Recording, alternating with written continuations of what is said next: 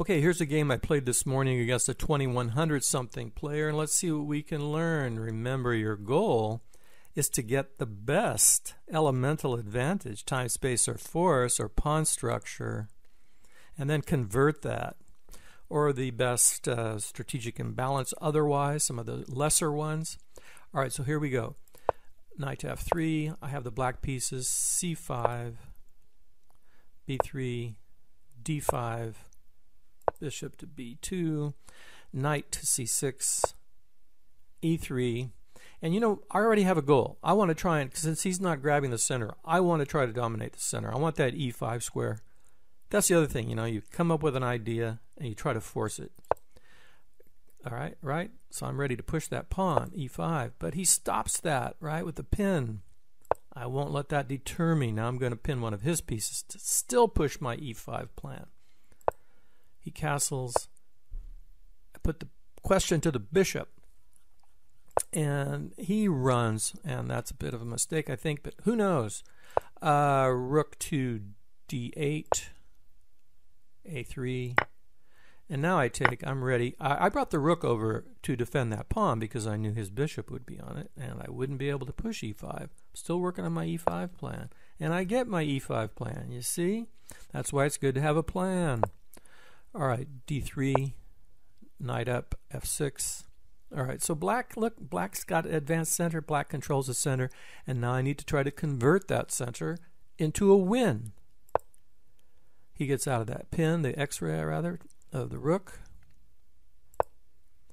Bishop, I have a threat, right? Make sure most of your moves are threats to gain a tactical plan or a strategic goal. So I'm threatening to bear down on that h2 pawn, right? Threatening to win that with a push to e4. He sees that and he moves the pawn. I castle. Knight up, knight to d2. He's developing. Rook over. I've got all my pieces developed, right? Black has all their pieces developed in the center because that's where I dominate. You know, you try to place your pieces, you try to get a force majority somewhere where you have an advantage. Okay, so he brings the rook over, and now, I don't know, I'm just going to push. All right, so, you know, if he takes my knight on f6, I take his bishop, and then he has to, oh, actually, no, he'll be hitting my rook. Take that back. But anyway, he doesn't do that. I take, he takes, he runs.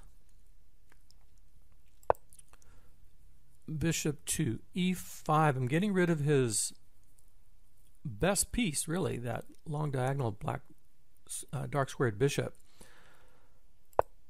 And now knight up.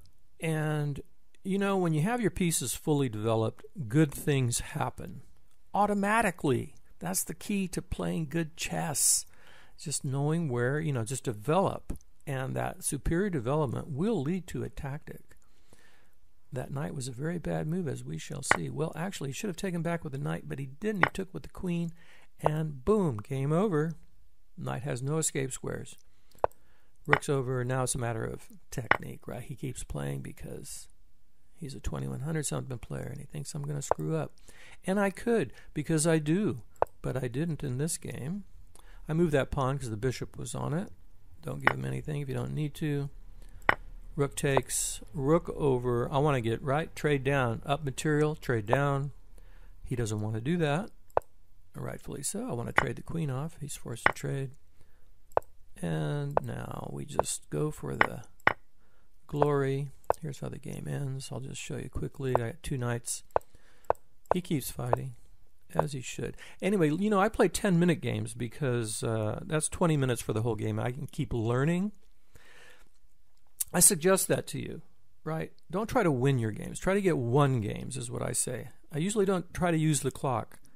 You know, I try to understand the position strategically. That way I can keep learning. Because if you're just playing really fast blitz for fun, I mean, you can do that. But, you know, if you're below expert, really you should be playing a lot of slower chess in order to take time to make your decisions.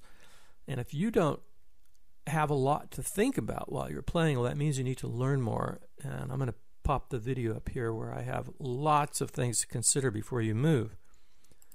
All right, he wants to come over and get my weak pawns, but I'm going to stop that. So check. Now it's just technique. You know, of course he can't win, and he's... All right, take. I'm just going to show you. And I push. Okay, so I have a queen, and it's going to be game over. Boom, boom, boom, and I get the bishop, and he resigns. All right, so I hope you got something out of this. If you did, thumbs up, and we will continue on to the next game that I played this morning as well.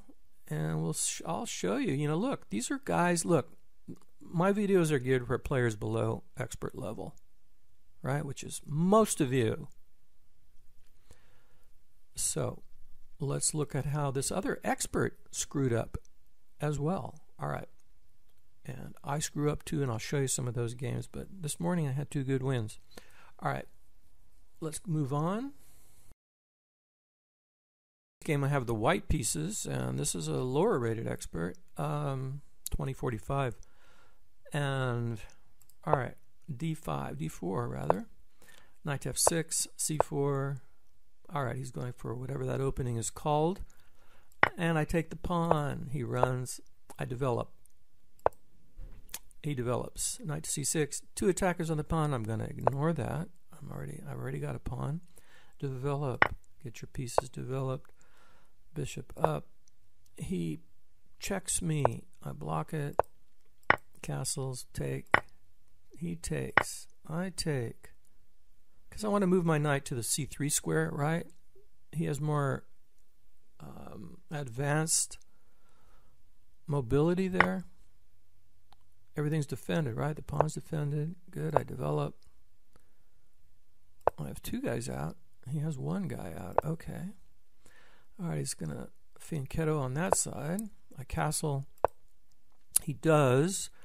And now I go for it. Yeah. F4. And I get in there. I have a plan. As I mentioned in the last video, I have a plan. All right, so my plan is to push the pawn to f5 and f6. Bust open his king side. He develops the rook. He didn't see my plan. He really should have done something about that, because I get a huge advantage now, right? I break open his king. And, you know, this is a 10-minute game, right? So it's 20 minutes. But let's see what happens when you don't play the right moves. Yeah, that was, I don't know. He should have done something else. But, okay, so what's the idea here, right? I can mate him on the g2 square, so let's just go for it. I think it's game over already, right? He takes, I go in, game over. That's how quickly it can happen when you don't place your pieces, you don't see threats, you don't prepare to defend. These are against experts, okay, guys?